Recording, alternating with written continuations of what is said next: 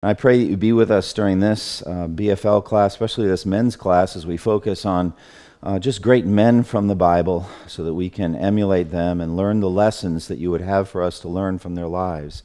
We pray in Jesus' name. Amen.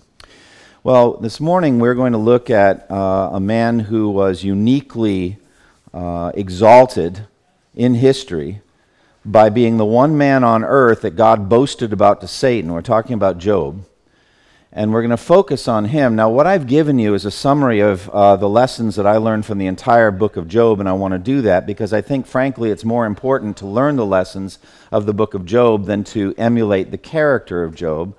If any of you think that you're close to being that one person on earth that God would choose among all the people on earth to boast about, saying, "Have you considered my servant?" and put in your name, please talk to me after the service. I think we need to kind of get together and say, look, I think there's some humility issue.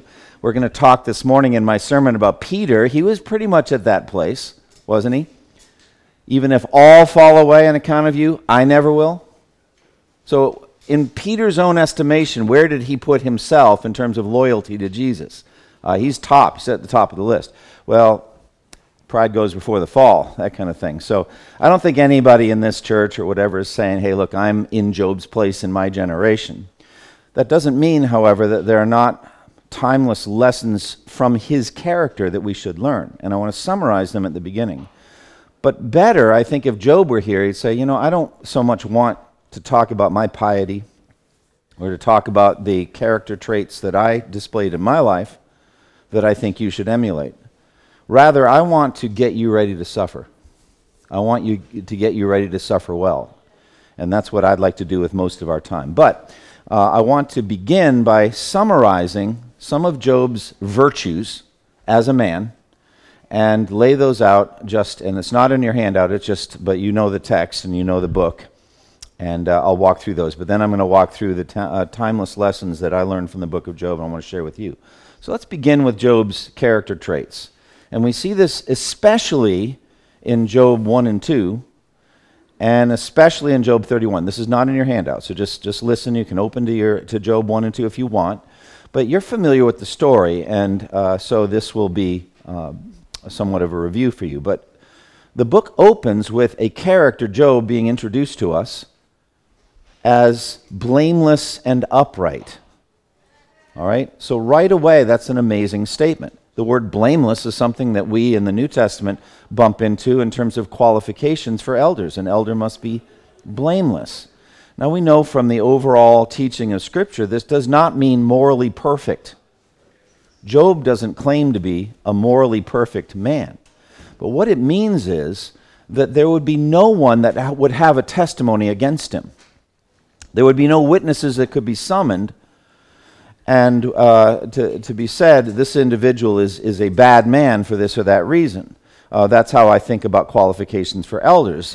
Specifically on the topic, can this man serve as an elder? There would be no witnesses that would say, no, I don't think he would be qualified to serve for this reason. That's what I think blameless means.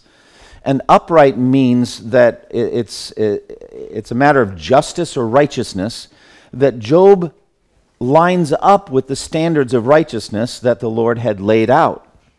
He was a righteous man, and so his life lined up with that. So blameless and upright, a man who fears God and shuns evil.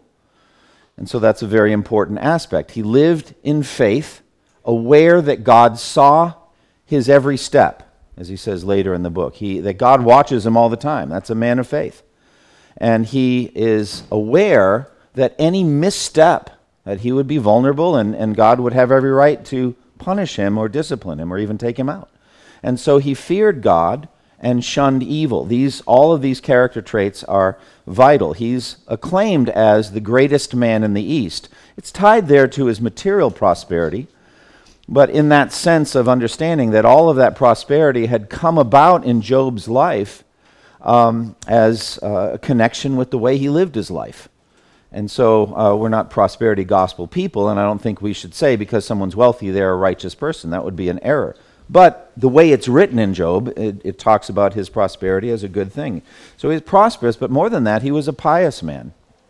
Job 1:5 said, from time to time when his sons and daughters would gather to have a feast, when the cycle of feasting had run its course, he would, it says, send and have them purified and offer sacrifices for them, thinking, perhaps they had sinned and cursed God in their hearts.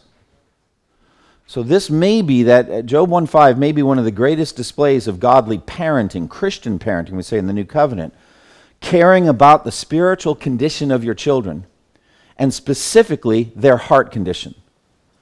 That they might have been looking good on the outside, but inside something corrupt. Now this tells us a lot about Job, doesn't it? Because later on, as his friends, I'm going to give you the air quotes on the friends. You know, it's one of these things with friends like that, ... So they were not great friends, because by the end, one of them, Eliphaz, I think, says, is not your wickedness endless? I'm like, oh my goodness, how do you get to that place? I just want to say, where's your evidence? There was none, because it wasn't. And they're listing all of these crimes and sins that he must have committed because he's suffering so greatly. You remember this whole thing.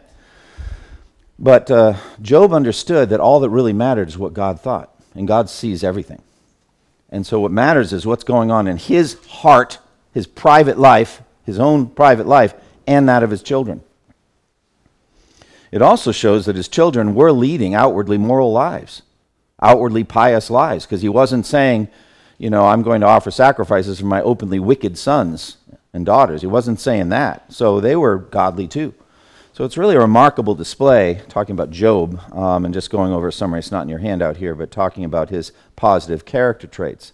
And then secondly, we have God's commendation. So all of that I've been talking about was written in the text, right?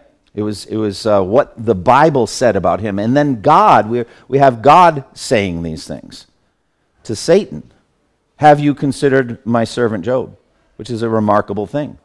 Now, I believe, when I wrote my book on heaven, I believe God's going to say that about all of his children, to all of his children and to the angels, so that we have an opportunity to consider what God did in and through each of his sons and daughters. Why? Because God is glorified in their lives. But this is unique now, this is special, where he is choosing one person. There is no one on earth like him. Now, he's not going to say that about all his sons and daughters. He's not saying that. We're not all equally spectacular in our service to God. There's some that just sacrificially serve better than others. But have you considered my servant Job? There's no one on earth like him. And then that same statement. This is a man who is blameless and upright, who fears God and shuns evil. So it was God who thought that and then inspired the writer of Job to say it about him, but he's commending him. And then over the whole book, we have a display of what James celebrates. James 1, 10 and 11, or James, 5, 10 and 11.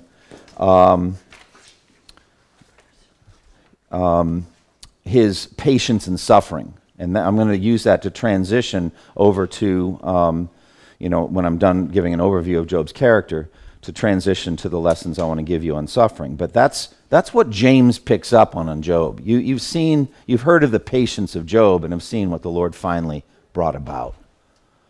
And so we want to emulate those heroes of the faith, according to James, who were patient in suffering, who suffered well. And that's why I've chosen to give you those lessons. Because at some point in your life, and this is one of the great tragedies of life in this sin-cursed world, you're going to need the lessons from the book of Job. I wish you didn't. I wish I didn't, but we're going to need it. And so I want to get you ready through the story of the book of Job to suffer well. But these are character traits that are worthy of emulation. And then you have a very unique chapter later, Job 31. Job 31, and I want to lodge this in your mind, is a parallel to Proverbs 31. Proverbs 31, the godly wife, the wife of noble character, remember? Most of our sisters in Christ tell us that they don't really like that chapter very much, It's like it kind of stands over them and they feel judged by it, right? Well, it is a very convicting chapter and it's helpful. But I think Job 31 is a parallel for the virtuous man, where Proverbs 31 is the virtuous wife. Here you've got the virtuous husband and father. Now, it's couched in Job's final defense for himself. He basically says, here it is. This is my last will and testament. I'm going to sign this in my blood. This is who I am. And I'm going to put it in front of all of you who are accusing me of secret wrongdoing, and I'm going to put it in front of the whole world, and I'm going to put it actually in front of God. And it's almost like an oath. If I have done any of these bad things, basically let God strike me dead. Because I haven't. I mean, that's what he's saying. And so we believe that this personal testimony about Job is true, and therefore worthy of emulation. He begins in Proverbs 31, Job 31, by saying, I made a covenant with my eyes not to look lustfully at a young girl. And so that commitment to sexual purity, which Jesus elucidated for us in the Sermon on the Mount, it's not enough not to just commit adultery, but what's going on in your heart. So Job has a concern for heart religion, which just totally cuts the ground out from under his accusers. Because there is no evidence of any visible sins in Job's life. They would have had immediate witnesses on that. So it had to be at night when no one was looking. When everyone in the whole community was busy doing something else, he's doing all this evil. I don't know how that could even happen, but he's like, but that's just not who I am. I have a commitment to heart purity. I have a commitment to a heart religion, a heart piety, a godliness. And you as men, you can't do any better than that. What are you really? Who are you really? That's what the Bible is searching us out. And he said, look, I made a covenant with my eyes not to look lustfully at a young girl. And he goes on about this. He fears God concerning this matter of sexual purity. He said, if I had done any of these sexually immoral things, it would have, quote, uprooted my harvest. What an image, right? Imagine being a corn farmer in Indiana. I always think of that because I used to drive the entire south to north length of the state when I was in Louisville. I went up to Grand Rapids, Michigan, and drove through the state of Indiana. I've never seen so much corn in all my life. It just went on as far as the eye could see. The highway just went right through that as we're going up to Indianapolis and beyond, going up to Michigan. And I'm like, my. But I had, when I thought about this, an image of a corn farmer and waking up one morning and all of the stalks laying flat, dead. All that work, all that money, everything, gone. And he has that image. It would have uprooted my harvest. And so he is very concerned about sexual purity, and so should we be. And then he goes on in Job 31, 13 to 15, talking about justice for servants. He saw them as human beings, not as cattle or as property. God made them like he made me. And he treated them that way, which would have been unique back in those days. And then care for the poor and needy in Job 31, 16 through 23, and then it comes to it again in 31, 32. He fed them from his table. He met their needs. As he saw a need, especially concerning food, he would feed them. He would raise up the orphan boy almost as one of his own sons, he said, poured into him, trained him, clothing for the naked, advocated for them, justice in court, spoke up for them in court. He was hostile to or against any form of idolatry, anything that the people of the ancient Near East would have worshipped, the sun, the moon, and then the number one idol there's ever been in every generation, gold, money. He didn't put his trust in his gold. And he didn't gloat over his enemy. You know, he had a concern and a care for his enemy even as a human being. He wasn't happy when he failed. And he fundamentally was not a hypocrite. He didn't conceal his sin as men do. It's an interesting statement. I am what I appear to be. That's my defense, and I sign it now, and I present it to you all. That's Job 31. So that's my summary of Job's piety and his godliness. What I want to do with the rest of our time is to learn what lessons he learned. Somewhere in the 31 sermons that I preached in Job, I came to this realization. And I've said it many times. It's kind of my number one slogan from the book of Job. Job was a better man than we will ever be, but we have a better hope than he ever had. What does that mean? A better hope. The phrase "a better hope" is handed to us by the author of the book of Hebrews. Better than what? Better than the old covenant hope. That's what we have now. Now that Christ has been raised from the dead, we are through the gateway of Christ's body, and blood, we have come into a whole new world now. A whole new world where we understand the afterlife. We understand what's coming. We understand what Jesus meant when he said, I am the resurrection and the life. He who believes in me will live even though he dies. And whoever lives and believes in me will never die. And then through his apostles, especially John in the book of Revelation, we have visions of the world that is coming, right? The new heaven and new earth, where there is no more death, mourning, crying, or pain. And we have a vision of a new Jerusalem, a radiant city of glory in which the glory of God is illuminating that place. That's where we're going when we die. And so therefore Christians, martyrs, people that came after Christ ascended to heaven, had lost their fear of death and could say with the Apostle Paul, for me to live is Christ and to die is gain. It's better by far to go. Do you get that in Job? No, you don't. And actually, you don't get that with any Old Testament saint, as Athanasius pointed out. Old Testament saints had a murky, somewhat shaky view of the afterlife. In Sheol, no one praises you. That kind of thing. They would say this kind of thing. It's like they didn't really have a developed personal eschatology and where we're heading, but Jesus gave that to us. And frankly, not just positive, but negatively. Who taught the most about hell? Who taught the clearest about hell? Was it not Jesus? Did he not tell us it's a place of darkness where there'll be weeping and gnashing of teeth? Did his apostle John not give us that vision of a lake of fire? Did Jesus not give it to him when he said the worm does not die and the fire is not quenched, quoting Isaiah? And so Jesus gave us that clear vision of where we're heading.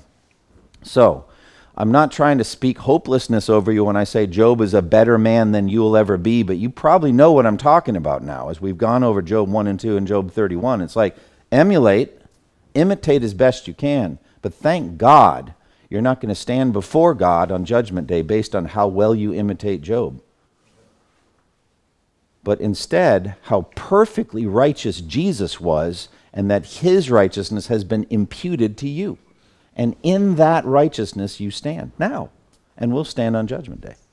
So let's walk through these timeless lessons. What does it mean to suffer well? How do we understand that? I sum it up in Job 13:15, what many Hebrew scholars say is a mistranslation. But I'm saying I'm going to use it anyway. Because even if it is a mistranslation of Job 13:15, I actually think that it is the message and the purpose of the book of Job. And it is the overall message of the entire book of the entire Bible. Though he slay me, yet will I hope in him. Even on my deathbed, I will have hope. What is hope? A feeling, a sense in my heart that the future's bright. I'm going to something better. Well, I've already told you a few moments ago why that is. Because Christ is the resurrection and the life, and even though we die, we will live with him. And we will have a resurrection body made glorious like his. And we're going to go into a world that he will have completely renewed. As the scripture says, behold, I'm making everything new. We are able to hope in him. That's what it means to suffer well. No matter what disease may be taking you out of this world, and not just you, but your loved one too, your spouse, a child even. We can still suffer well because we know that the sting has been removed from death, right, because of Jesus. And so it is Christ, not Job, but it is Christ that helps us suffer well. Let me turn it around and let me ask you, what does it mean to suffer poorly? How would you define suffering poorly? You have all the focus on you and your suffering. I mean, it comes out as complaining and all the bad stuff, but the focus is you instead of God. All right, you're focused on yourself, not God. Or to charge God with wrong. Yeah, I would say that'd be a good way to sum it up. It's a vertical problem. You're suffering in this physical temporal world, and you're doing what vertically with God? You're speaking hard things against him, right? Speaking disrespect. You're questioning his love for you, or his wisdom, or his power. One of those attributes you're going to question if you suffer poorly, right? You're going to say somehow, God doesn't love me, right? Or God doesn't know what he's doing which I think is the centerpiece of his defense when he speaks to Job out of the whirlwind, right? And gives him a whole raft of natural theology, right? Whole bunch of natural theology, like the sun, the moon, the stars, the planet, mountains, rivers, clouds, seasons, 10 animals, the ostrich, all that. Gives him all that. What's the point? I know what I'm doing. And you don't even have the slightest conception of what I'm doing. I mean, that's how it works. That's the counseling strategy. Interesting counseling strategy. But he's basically saying, let me fly the plane. I know what I'm doing. That's what he gets. So suffering poorly is to question God's love or his wisdom or his power. You know, he can't control these things. No, he's in charge. He controls. So that's what suffering poorly is. Do you think that's a possibility for you, that you might suffer poorly? Is there any chance, there's any indications on day-to-day basis that you might suffer poorly if something big really happens? I give proof every day that I'm likely to suffer poorly. So I need help here. I really do. I need help to suffer well. I want to suffer well. Meaning, I want to hope in him. I want to do more than just not charge God with wrongdoing. Job did get to the second trial, but he's already starting to crack at the seams a little bit. And you know, as the thing unfolds and we find out not only the book of Job, but the trial goes on a little longer than we'd like it to. All right? I didn't find, by the way, a lot of preachers that went through every chapter. I didn't have a lot of examples to work with. People are like, wow, what a long book. It's just chapter after chapter after chapter. It's like, what am I going to do with all this? A lot of them summarized, you know, a bunch of things, like they'd pile it all into one sermon. It's long, and I think at least, this is my conjecture, is that it's long because the trial goes on longer than you want it to as well. It just keeps hanging on. The chronic illness is still there 2 years later. You're still battling it, right? And when that happens and it bears down on you, some things are going to start bubbling to the surface, things that you didn't know were in you. And that happened with Job, didn't it? So he had good cause to repent at the end of the book. All right, so we're going to walk through quickly these 10 lessons, and however far we get, and you've got the handout. And you can study it. And I've already preached this on 2 journeys, but we'll walk through it. First of all, suffering will most certainly come, but don't live in fear. I said a few moments ago, someday, maybe even now, you're going to need the book of Job. You're going to need the lessons here. All right? It's going to come, but don't live in fear. So we need to have a proper view of life under the curse. Job 5:7, man is born to trouble as surely as sparks fly upward. That is true. We're going to have trouble. Job 14:1 and 2, man born of woman is of few days and full of trouble. He springs up like a flower and withers away, like a fleeting shadow he does not endure. Sometimes it seems to me that we're surprised when trials come, as though something strange were happening. Like, what's this? Didn't see this coming. That kind of thing. Like we expect somehow a trouble-free existence. We forget that we're descendants of Adam, and Adam brought this on himself and his descendants through his sin. And the wages of sin is death. That includes aging that results in death. That includes disease that results in death. That includes accidents that result in death. And not just death, but the loss of prosperity. There are these great trials that happen in Job's life, wave upon wave, remember? The loss of prosperity, the loss of loved ones, and the loss of personal health. Those are categorically the 3 biggest trials that can come on us physically, materially. And we have to be ready for any or all of them. And not be surprised. Remember that God, because of Adam's sin, cursed the ground. Cursed is the ground because of you. You're going to labor on it, and you're going to pour out sweat on it, and it's going to produce thorns and thistles for you. It's the book of Ecclesiastes. The stuff you worked on is vanity and dust in the wind. So don't be surprised at it. All right? But don't dread the trials before they come. That would be a bad way to live your life. I don't know, the hammer might fall today. Today could be the day. You can't live like that. Job says, what I feared has come upon me. What I dreaded has happened to me. God doesn't want us to live like that. In fear and dread. That we're going to lose our wealth or our loved ones or our health. We instead have to see the final purpose of God in Job's life as all blessings were fully restored to him in the end, And we know that that's just a foretaste of heaven, right? So Job gets all prosperous at the end and gets children to kind of replace his other kids. No child can replace another child, but really, it's a foretaste of heavenly blessing, in which you're going to get property of your own, the New Testament calls it, that'll never be taken from you. Why? Because you'll never die. And you're going to get family, not just your own immediate family, biological family, but in Christ, your brothers and sisters will be yours forever. Your friends will be yours forever. That's what we're pointing toward. So that's what we're looking for. In the meantime, God is going to manage your temporal stuff as he sees fit. He's going to give it, take it away. He's going to use it as a tool to sanctify you and to advance the gospel. He's going to use it. And it's fair game. It's his anyway, right?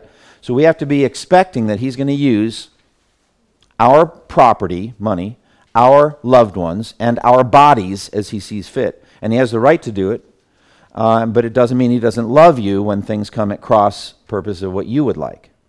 So fundamentally, we have to see all this by faith. Faith drives out fear. Again and again, we see fear and faith, especially in the New Testament, as juxtaposed or opposites. Faith or fear or faith, often. There's a certain kind of fear that faith is designed to drive out.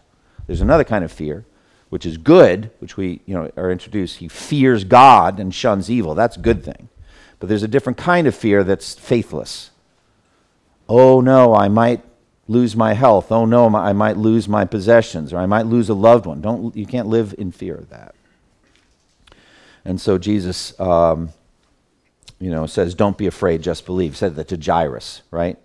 The disciples in the boat with a raging storm. "You of little faith, why are you so afraid?" Well, because we're professional fishermen and been on this lake since we were little boys, and we think we're about to drown. Yeah, but I'm in the boat with you, and I didn't get sent into the world to die in a tragic boating accident. So where's your faith? All right, so that's it. Just fear drives out faith. Number 2, love your earthly blessings, but hold them loosely. All right? We can't say, look, our possessions, our loved ones, and our health could be taken at any moment. So not only am I going to not be attached to them, I'm not going to even like them. All right? Well, you can't do that. You can't live that kind of life. In one sense, it would be like an ascetic life, where you choose not to involve yourself in the blessings of this world because you might be addicted to them or you might have them taken away. That is not what the Bible teaches, is that kind of asceticism. God has created foods to be enjoyed and taken with thanksgiving. He's given us blessings that we're supposed to involve ourselves in. And you would be a bad father if you didn't love your children dearly. You'd be a bad husband if you didn't love your wife dearly and make the most of the time you have. So love your earthly blessings. Every good and perfect gift is from above, coming down from the Father of the heavenly lights, who doesn't change like shifting shadow. See God's goodness in all your blessings. Thank God for them. They are blessings. Just because he might later take them away, which he might and has the right to do, doesn't mean you shouldn't enjoy them now as evidence of God's love for you. God provides richly provides us with everything for our enjoyment. Yet, the book of Job clearly does teach us to hold them loosely. What does that mean? What do you think I mean by that? It's not a Bible phrase. But what does it mean to hold your blessings loosely? It means if he takes them away, it doesn't strike at anything fundamental in your heart towards God or towards life itself. It doesn't kill your joy, doesn't kill your hope, your peace. Be generous. Be generous toward others. So horizontally, to be generous, to not hold on to them because you're a miser. And then vertically, when God comes calling for them and takes them, and he's not going to ask your permission, he's just going to do it. But you're not like white-knuckled holding on. So he has to pry your fingers out to take that loved one away or that possession. Don't be like that. When he comes, give it to him. It's his anyway, right? Everything in the universe is his. And especially I see that with children, right? There's sometimes, and it's tragic when it happens, where someone will lose a child and be angry at God because he took my child. The word "my" there, in his estimation or her estimation, is problematic, right? What do they mean by the word "my child"? It's almost like you created them. And God in that whole scenario is what concerning your child? Like a thief almost, right? like you've been mugged. It's like, well, you don't seem to understand, God would say, who I am concerning your child. I mean, look at Job 10 there. He's speaking about himself, but isn't this true of every human being? Remember that you molded me like clay. This is Job speaking to God. Will you now turn me to dust again? Did you not pour me out like milk and curdle me like cheese, clothe me with skin and flesh, and knit me together with bones and sinews? You gave me life and showed me kindness. And in your providence, you watched over my spirit. Well, that's true of all your children too, isn't it? God made them. I mean, intelligently, meticulously put their bodies together and gave them mysteriously whatever it is, but we call it a soul. What is it? It's life, it's existence. God alone can give that. And he owns it, doesn't he? He owns everything. And so for you to hold your children loosely means love them, understand that they're mortal, you're mortal too. The relationship in this present form is temporary anyway. The best thing you can do is lead your kids to faith in Christ so you have an eternal friendship with them. How awesome is that? But don't act as though God has stolen your children from you, as though you own them more than he does. You don't. Really, they're his and he entrusted them to you, right? Isn't that really the case as a father or as a mother? God entrusted the children to you for care, that you would take care of them and feed them and raise them up, but they really belong to him. And we are vulnerable in this present age. Cast but a glance at riches, and they're gone, for they will surely sprout wings and fly off to the sky like an eagle. So money can just go away. So understand that, and don't charge God with wrongdoing.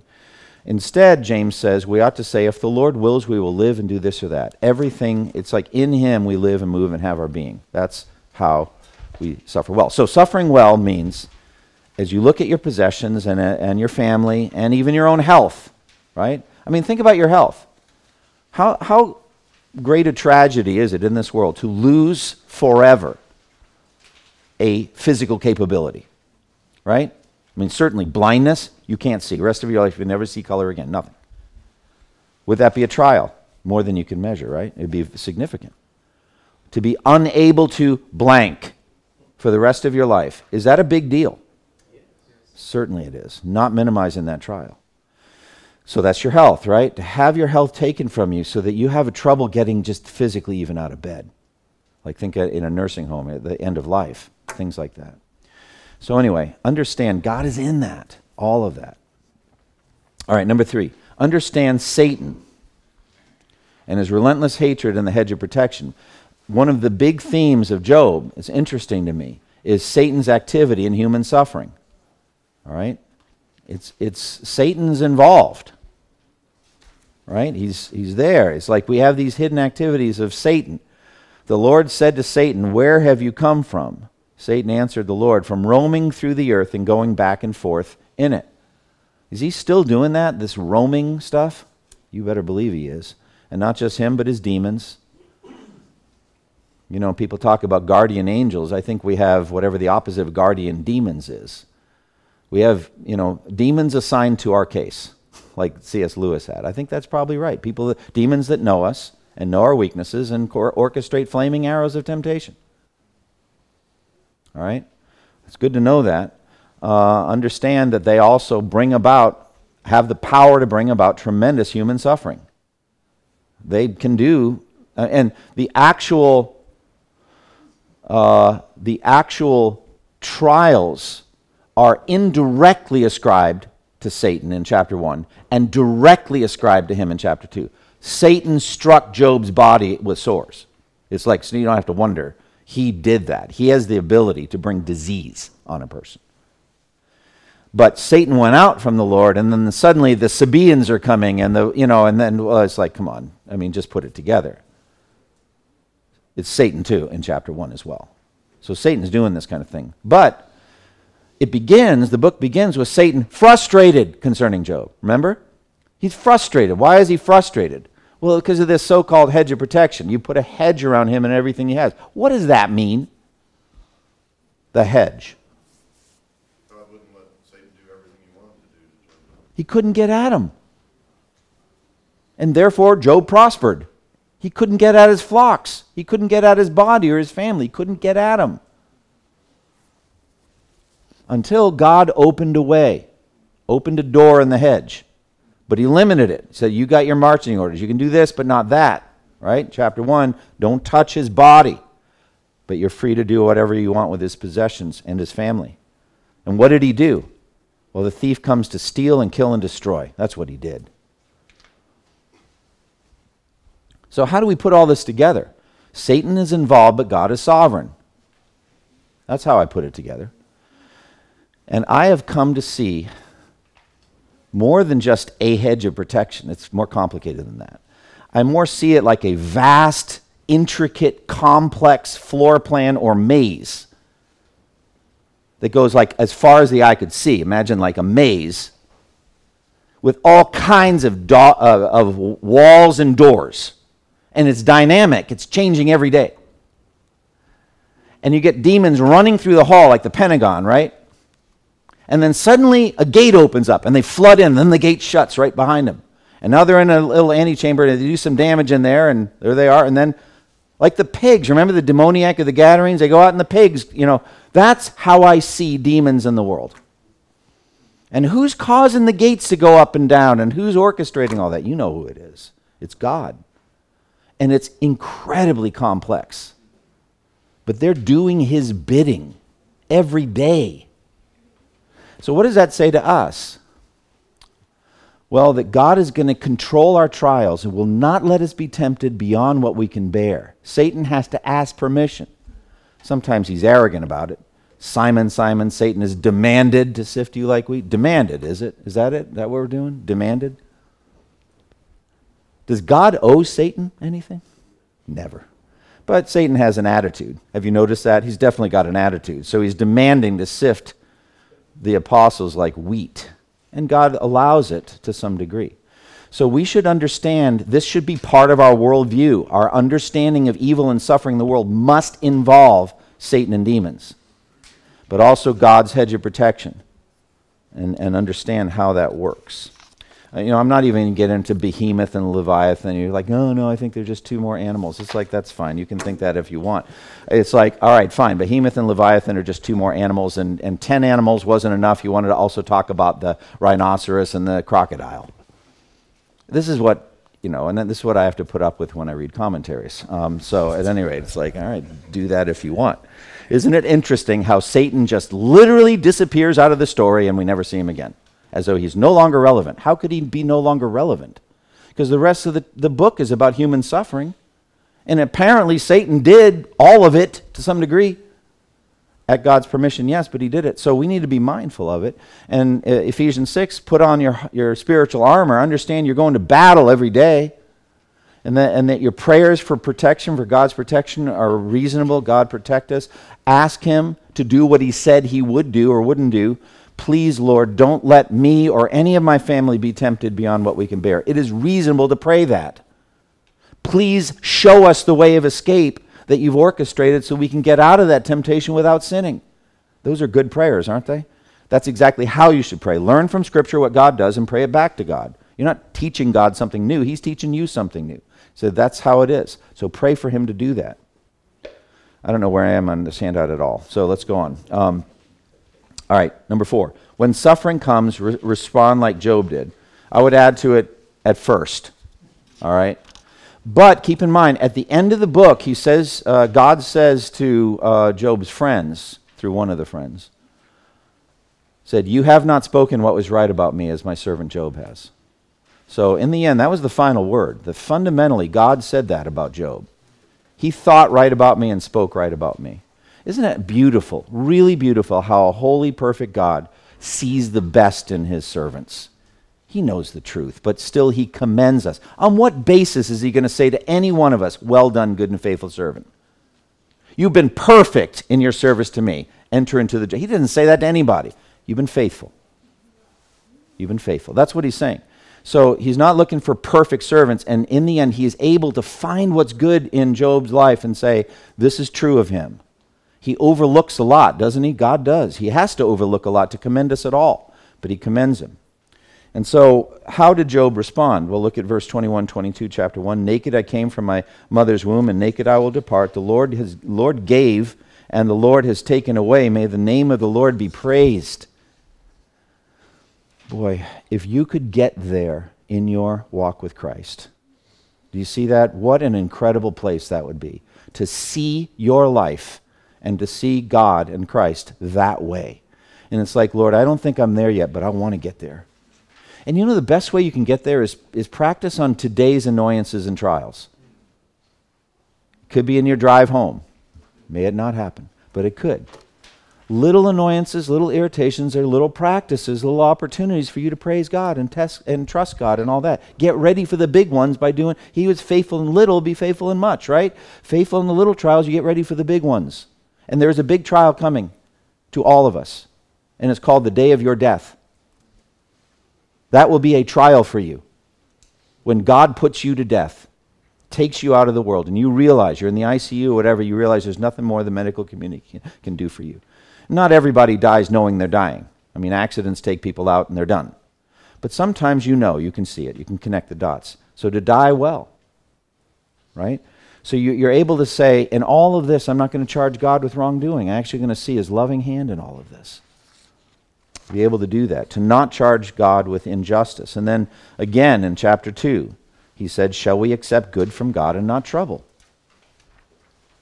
In other words, God is wise in mixing it up with us to give us a good measure of both things we consider blessings and things we consider trials. Not too much of the one or too much of the other. He mixes it up. And you know, you're mature enough to know you can't only have those things you call blessings in your life. Why would I say that? You can't only get the sweet stuff in your life. Why would I say that? From now till the day you die, you can't only have hot fudge sundaes. It's just true, all right? But why? Why is it true? We're cursed by sin, and God also wants us to grow through suffering. He wants us to grow. He's doing a work on us called sanctification, and hot fudge sundaes doesn't get us there. And as a matter of fact, from James, count it pure joy whenever you face trials of many kinds, because that particular trial is essential. But on the other hand, it can't only be hard trials too. Why is that? Day after day, you're pounded like on an anvil. Why is that not going to do it either? You have to experience God's goodness as well. There have to be those moments like in Pilgrim's Progress of respite where you're at a place of renewal and restoration. You get a meal, you get a good night's sleep, you get refreshed, because you're going to crack. You just don't have limitless strength. You have to have your strength renewed, and God knows that. So then there's going to be a mix, all right? What mix? Do you think you could decide what the best mix is? Would you think you're wise enough to figure out what you really need? It's like, Lord, leave it to me, and I'm going to do 90% hot fudge sundae and 10% those hard things, you know. No, it can't. It's God's like, you don't know what you're doing, but I do. I mean, how many of your brothers and sisters who have gone before you has God successfully navigated them through this world into heaven? All of them. And now he's working on you, and he knows how to do it. And that's a beautiful thing to think, isn't it? So don't charge God with wrongdoing. Trust him. Fifth, expect God to use the suffering to probe you, expose you, and convict you. What I got out of this is Job degenerated, all right, as time went on. He did his best at the beginning and then is beautifully restored at the end. But he starts saying some things that are pretty, I mean, maybe you didn't notice, but as I walked meticulously through, I was like, whoa, what did you just say? And there are some things that he says that he needs to repent from later. Like one of the things he says is that God enjoys hurting his children. He delights in it. He's like, and he definitely accuses of injustice. Because one of the first things that God says out of the whirlwind is, who is this that charges me with injustice? You're going to charge me with injustice? Basically what's going to happen is you're going to be quiet and I'm going to talk to you. We're not equals here. But he definitely charged him with injustice. So what that means is you have, as Job did, hidden pockets of rebellion and disobedience and unbelief and murmuring and complaining. They're down in there. And when things are good, you're not going to show them. But when the heat comes and you get pressed on, it's going to start oozing out. Don't be surprised when it happens. Just say, Lord, I knew it was in there, and I'm ashamed of it. I am. I don't want to be like that. I don't want to charge you with wrongdoing. I don't want to murmur and complain. I want to be better than this. So just when you start seeing it happen, it's like catch yourself, and it's like, all right, it's happening. It's coming out. I confess it to you as sin. I'm sorry, Lord. I don't want to be like this. I'm suffering poorly right now. Please forgive me and help me. So that suffering is going to probe you, it's going to expose you, and it's going to convict you. And so in the end, Job has to repent. He puts his hand over his mouth, all of those things. The trials are meant to sanctify you and show you who you really are. I actually believe that's part of the purpose of God in sanctification. It's not necessarily completely to make you a better man 20 years into your Christian life. It is that. But it's also to educate you on how much you needed Jesus as a Savior. You're getting an education. Any chance the moment you were converted, you underestimated your own sin? Any chance at that? Well, you know it's true. It's like, all right, the Holy Spirit is now here to educate you and show you the depths and twists and deviousness of your own heart. That's what's going to go on. He's going to use suffering to do it. Number 6, develop a deep, powerful sense of the overwhelming majesty of God. Probably one of the most moving sermons I preached in the Job series was based on Job 13:11. Would not his splendor terrify you? Would not the dread of him fall upon you?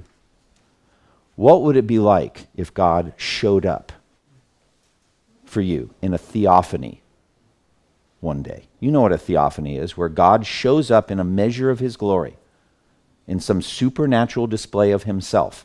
Did that happen to Job? Yes. He showed up in a whirlwind. All right? Did it happen to Ezekiel? Yes. An almost incomprehensible vision of the greatness and majesty of God. And the same thing happens, it happened to Peter, James, and John on the Mount of Transfiguration, radiant glory. And the human beings that experience it do the same thing every time. What's that? They fall on their faces in abject terror. So let me ask you, would not his splendor terrify you? Do you think God has the ability to terrify you with his splendor? He does. Well, why would it be beneficial for you by faith to kind of imagine that? Why was that helpful? To picture yourself on your face before the splendor of God. Amen. Why would that help you? Why would that help you suffer better? We're just prideful. Sometimes don't think that way. It refocuses you who's truly in charge. Yeah. To quote Romans 9, who are you, O man, to talk back to God? I mean, you think it's good to think like that? Who am I to talk back to God? I think it's good to think like that. We are no one to talk back to God. You know, some time ago I put a little spin. I just heard it differently. One of these great, great moments that we all are looking forward to. You hear it at Christian funerals all the time. What I want to hear more than anything is, well done, good and faithful servant. It's like, well, that's great. I'm glad you want to hear that. But hear the rest of the verse. Well done, good and faithful servant. You've been faithful to a few things. What do you get out of that phraseology? You've been faithful to a few things. A whole lot of unfaithfulness. A lot of unfaithfulness. You didn't really do much. I used you, and there are a whole bunch of other people that I was using as well. Does that kind of put you in your place? Should you be put in your place? Yes. Don't think too high of your achievements or your contributions or anything. You're just a servant, like Luke 17, 7 through 10. I'm just a servant who tried to do my duty, and even then I didn't. So it's good to be humble, and his majesty will humble you. I think these verbal descriptions of the majesty of God that you read about in the Bible, you need to translate them into what if I were there, what would I be doing? And then you have the fear of the Lord. And it helps you to suffer well. I mean, there's that speech, Job 38, 1 through 11. I won't read it, but where were you when I laid the foundations of the earth? I mean, what a statement, right? Did I ask you for advice about anything? Do you think I ever will? Do you think there's anything you could tell me that I haven't already thought about? Right? This is God. It's good to be humble. 7, don't ever question God's love, justice, or wisdom. That, I've already contended, is what it means, in part, to suffer badly.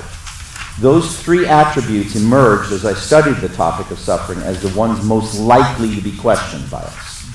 right? Those are the three. Either, or, and, whatever. God's love and or justice and or wisdom is failing me here. All right? Why? Well, because we don't feel loved when God's pounding on us and taking things from us. We don't feel loved by that. Or we feel that it's unjust, that we're getting something we don't deserve. Or God's wisdom. No, don't do that. So, it's interesting how Satan said, if you stretch out your hand and strike all that he has, he will what? What will he do? Curse you to your face.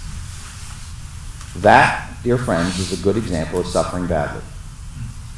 Isn't it interesting how Job's wife was his satanic mouthpiece, saying almost exactly the same thing that Satan was trying to get him to do?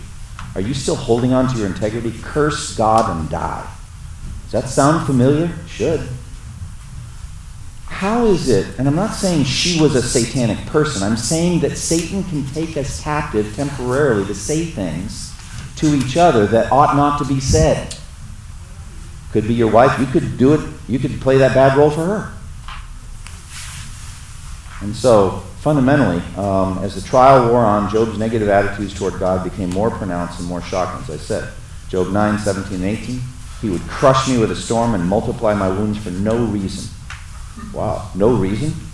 Imagine getting to heaven. It's like, God, that affliction there, what was that all about? I actually have no purpose in that. I really don't. I don't have an explanation, Job, to give you.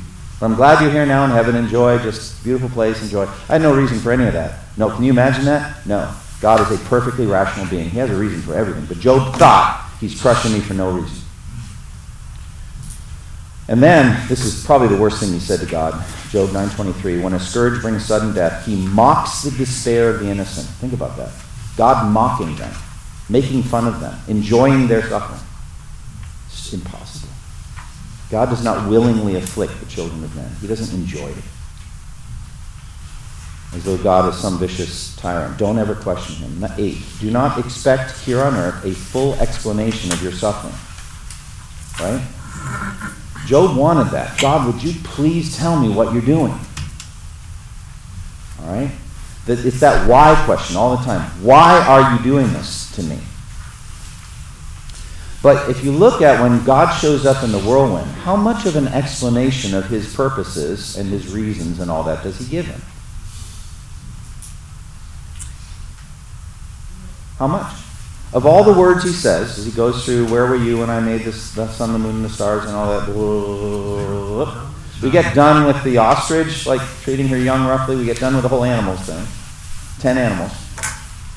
That's it. Yeah, that was it. And then Job repents, and then God comes back with the 2 other animals, and then Job repents some more. All right, in all that, where's God's explanation for why he took his children? Absent. Literally 0. There's no explanation. What does that tell you? He doesn't owe us. He does not owe us an explanation. Do we think he does? Some people do. You owe me an explanation. God didn't owe you anything. Who has ever given to God that God should repay him? God doesn't repay anybody. He doesn't owe anybody anything. For from him and through him and to him are all things. He can do what he wants with his things. And he doesn't owe you an explanation. Do you owe God an explanation? Yes. You'll give it on Judgment Day. I always picture, I don't know why, the questioning room in a police station, and you're waiting, there's this metal table with a metal chair, and then the door opens, and in comes Jesus with this big, thick folder, and takes the top one and opens it up and says, all right, now. Do you want to go through all that? But it says in 2 Corinthians 5, we're going to have to give an account on the day of judgment for everything that we've done in the body, whether good or bad, every careless word spoken, Matthew 12. You're going to talk to Jesus about it. You owe him an explanation. He doesn't owe you anything. But will he give you an explanation? I actually think he will. Because it says in Genesis 18, shall I hide from Abraham what I'm about to do? God doesn't want to hide things from us. He wants us to understand his thought process. So he doesn't owe it to us, but he is going to give it. But will he give it now on earth? No, that he will not do. What he does is he gives you the book of Job and the 65 other books of the Bible. And that's enough of an explanation, isn't it? That's enough. That'll get you through. It'll get you through life here on earth. And then in heaven, you'll get the specific explanation. I really believe this. That's coming. All right, 9. Know that in Christ you have a perfect mediator and redeemer. All roads lead to Christ. How do we find Christ in the book of Job? Well, probably the number one way I find Christ is by how he's not there. And how, remember I said Job is a better man than any of us will ever be, but we have, what? A better hope than he ever had. So I find Christ more than anything else in that. Because of Christ now, we have a better hope concerning life and death. Christ is our better hope in life and death. Awesome. But there are statements that Job makes along the way that point toward Christ. For example, he's looking for a mediator. Remember? Someone who will lay a hand on us both. Someone who would be my friend and would speak on my behalf. If only there was someone to arbitrate between us, to lay his hand upon us both. That's a picture of a mediator. Someone in between. And Jesus, as the God-man, is that. He is our mediator. And then Job 19, I know that my Redeemer lives, and that in the end he will stand upon the earth, and after my skin has been destroyed, yet in my flesh I will see God. I myself will see him with my own eyes. I and not another. How my heart yearns within me. Jesus paid for that, his resurrection. Paid for Job's resurrection on the cross. And so that's the Redeemer. That's what Redeemer means. The one who will redeem him by the payment of a price. That's Jesus. Because Christ has come, life, death, resurrection, ascension into heaven have been perfectly recorded for us, as well as the doctrine of salvation. The pages of the New Testament, we have a much clearer sense of Christ as our mediator, Redeemer, and Savior through all of our sufferings. He is God with us, walking through our trials with us. Furthermore, since Christ has been raised from the dead, we know that this world is not all there is. Resurrection and eternity in heaven, free from death, mourning, crying, and pain, is the answer to all our deeper questions. That's why we have a better hope than Job did. That's why, all right, if you want to know better hope, look at Job 17, 13 through 16. This is one of Job's worst statements when it comes to, this is anti-hope. If the only home I hope for is the grave, if I spread out my bed in darkness, if I say to corruption, you're my father, and to the worm, my mother or my sister, where then is my hope? Who can see any hope for me? Will it, namely hope, go down to the gates of death? Will we, hope and I, descend together into the dust? That's a hopeless man, right? I'm just saying we don't have to die like that. We can go down to the gates of death knowing that Jesus has opened. He holds the keys of death and the grave, right? Jesus does. And he's our Redeemer. He'll walk down with us. Like in Pilgrim's Progress, when Christian and Hopeful are walking across the river. It's like, oh, make me like Hopeful. I want to cross the river like Hopeful. He waded across ankle deep like in a stream. That sounds like a good way to die. But Christian was like drowning and swamped. And the angel had told him it will be easier or harder based on your faith in God. And so Hopeful went right across relatively easily. Christian had a harder time. But it doesn't matter. They both made it to the other side. It matters some. But the more hopeful you are when you die, the better. All right? And then 10. Know that in heaven, God will perfectly restore, vindicate, bless, and educate you. You want your vindication? All right? How about your own resurrection in a glorified body? Is that vindication enough for you? That's you standing in all of your enemies, the world, flesh, devil, dead at your feet. Isn't that awesome? The God of peace will soon crush Satan under your feet. How would you like to see that? And not just for you, but your brothers and sisters, through your resurrection from the dead. And then, all your possessions, you're given the same better ones. Like, better. Your sons and daughters, better. They'll be better in heaven than they are now. You're like, thank God. All right, but so will you be. All right? You get resurrected sons and daughters if they're in the faith. I know that, we don't get a guarantee that all our biological kids will be there. I'm not saying that, but I am saying those that are believers, you get them. And you get all of it. You get vindication, you get possession, and you get education. As I argue in my book on heaven, he'll explain himself fully to you. God is his own interpreter, and he will make it plain. All right, we're out of time. And I really do need to go. So I'm going to close in prayer, and we'll move on. Lord, thank you for the things we've learned from the book of Job. Thank you for the man he was, as we see in Job 1 and 2 and Job 31. But thank you for the lessons that he learned and that he makes available to all of us. And now as we go to corporate worship, give us strength, give us clarity, give us passion, give us faith. Help us to hear the word of God and to sing it back to you and praise it. We pray in Jesus' name. Amen.